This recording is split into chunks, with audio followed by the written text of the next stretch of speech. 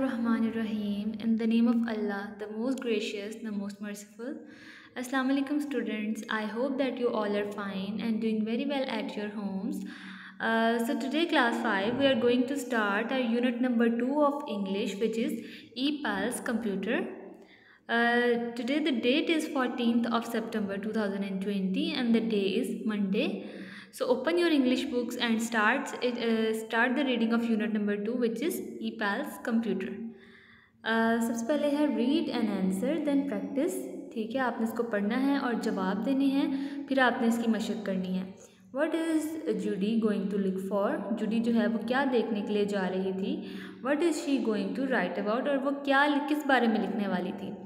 So students, ये एक dialogue है. डायलॉग जो होता है वो दो लोग जो आपस में बातचीत करते हैं उसको हम डायलॉग कहते हैं. तो ये देखिए, इसमें भी आपको नज़र आ रहा होगा कि जूडी और नादिया की जो है वो आपस में कन्वर्सेशन है. So this is a dialogue. Judy जो है वो क्या कह रही है. I think I am going to look for N E pale in Italy. मेरे ख्याल में मैं एक ई पैल की तलाश में जा रही हूँ इटली. नादिया उससे पूछती है व्हाट इज़ एन ई पैल. ई पैल क्या चीज़ है. जूडी कहती है it is a modern kind of pen पैल. ये कलमी दोस्त की एक जदीद किस्म है. मॉडर्न काइंड क्या है, जदीद किस्म है. People use to write letters to their pen पैल्स. जो लोग थे पुराने ज़माने में वो अपने कलमी दोस्तों को खतूत लिखा करते थे. Now they E mail each other. और अब जो है वो क्या करते हैं, अब एक दूसरे को ईमेल्स भेजते हैं क्योंकि मॉडर्न दौर है. ठीक है, तो अब जो है पहले ज़मानों में जो है वो रिवाज होता था कि खतूत लिखे जाते थे, लेकिन अब क्या है कि एक दूसरे को मैसेजेस सेंड कर देते हैं या फिर ईमेल्स कर देते हैं. तो ये जो है वो मॉडर्न टेक्निक है emailing. I want to practice my Italian. Judy को क्या करना था, उसकी इटालियन जो ज़ुबान है उसकी मशक करनी थी, यानी कि जूडी इटालियन सीखना चाहती थी. नादिया कहती है साउंड इंटरेस्टिंग. ये बहुत ज़्यादा दिलचस्प लग रहा है, सुनाई दे रहा है, बहुत ज़्यादा दिलचस्प यानी सुनाई दे रहा है उसको. What are you going to right about. तुम किस बारे में लिखने वाली हो. जूडी कहती है we will write about are interest and so on. हम जो है अपनी जो है दिलचस्पियों के बारे में लिखेंगे और भी बहुत सारी चीज़ों के बारे में. We can write about things that we do differently in are countries. हम उन चीज़ों के बारे में भी लिखेंगे जो कि हम अपने मुल्कों में मुख्तलिफ़ तरीके से करते हैं. यानी कि वो किस बारे में लिखने वाली थी, उनके मुख्तलिफ़ इंटरेस्ट के बारे में. ठीक है, और उन चीज़ों के बारे में जो कि वो दोनों अपनी अपनी कंट्रीज़ में मुख्तलिफ़ चीज़ें जो हैं वो करती हैं. नादिया अब उसे कहती है basketball is not different abroad. Basketball जो है ना वो बाहर के मुल्क यानी कि अब्रॉड में मुख्तलिफ नहीं है. जैसे कि उसके मुल्क में थी वैसे ही जो है वो उसकी फ्रेंड के कंट्री में भी सेम थी. जूडी कहती है नो बट फूड इज़. नहीं लेकिन खाना है. ठीक है, कंट्रीज़ में जो है वो खाना डिफरेंट होता है. अब हम लोग की कंट्री में जो है वो कुछ स्पेसिफिक फूड आइटम्स होते हैं, लेकिन अगर हम किसी और कंट्रीज़ में जाएं तो उनका खाना थोड़ा डिफरेंट होगा. तो इस तरह वो भी कह रही है कि नहीं बास्केटबॉल डिफरेंट नहीं है, फूड है, खाना है. And the birthdays are different. और सालगिरह की जो तकरीब होती है वो मुख्तलिफ होती है. And families do things differently. और जो ख़ानदान है वो मुख्तलिफ चीज़ें करते हैं. नादिया कहती है I guess you are right. मेरे ख्याल में तुम ठीक कह रही हो. How are you going to find N E पैल. तुम किस तरीके से एक ई पैल ढूंढोगी. जूडी कहती है I have got some ideas. मेरे पास कुछ आइडियाज़ हैं, मेरे पास कुछ ख्यालात हैं. I will tell you after half term. मैं तुम्हें मतलब हाफ टर्म के बाद तुम्हें बताऊँगी. I must go now. मुझे अभी जाना होगा. नादिया जो है वो उसे गुड लक कहती है और जूडी जो है वो चली जाती है. ठीक है, ये जो था हमारा डायलॉग था.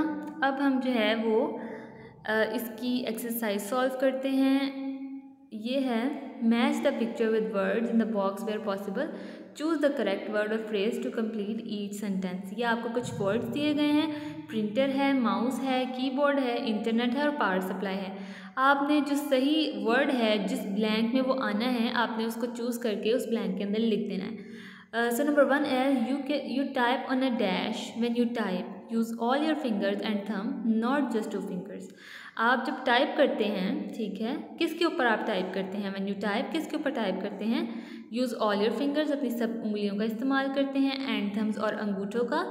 not just 2 fingers, सिर्फ 2 फिंगर्स का इस्तेमाल नहीं करते.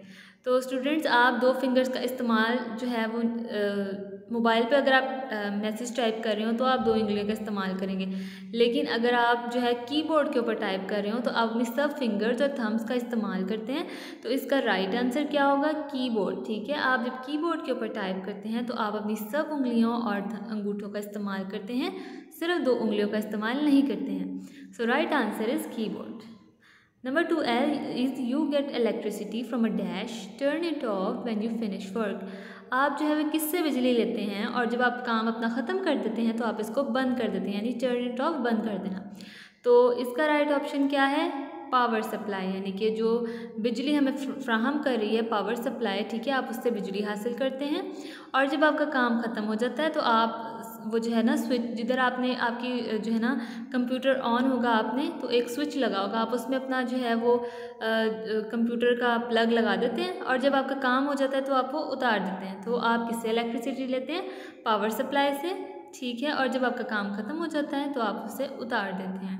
Number 3 is you can use a dash to move the flashing line cursor around your computer screen.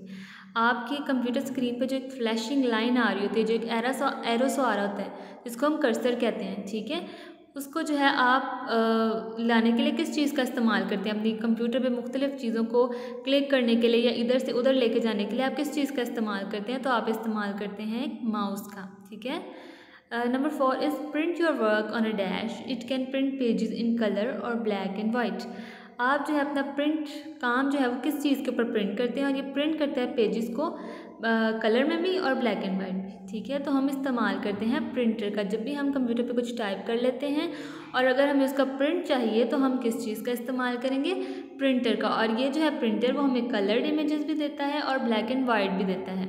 जिस टाइप का आपको प्रिंट चाहिए होगा आप वो प्रिंटर से हासिल कर सकते हैं। Number 5 is to send your emails and files connect to the dash. You can send your emails, files and pictures down the phone line. आप अगर ईमेल्स और फाइल्स किसी को भेजना चाहते हैं, ठीक है, तो आपको किस चीज़ से अपने फ़ोन को या कंप्यूटर को कनेक्ट करना पड़ता है ताकि आप वो ईमेल्स और फाइल्स जो है वो आप उसको भेज सकें। तो आपको किसी भी दूसरे पर्सन को कोई भी चीज़ भेजने के लिए जो है आपके पास इंटरनेट रिक्वायर्ड है, ठीक है। इंटरनेट से अगर आप अपना फ़ोन या अपना कंप्यूटर कनेक्ट करेंगे तो फिर ही जो है वो ईमेल्स या फाइल्स जो हैं वो सेंड हो सकेंगी। तो आपको कनेक्ट करना पड़ता है इंटरनेट के साथ।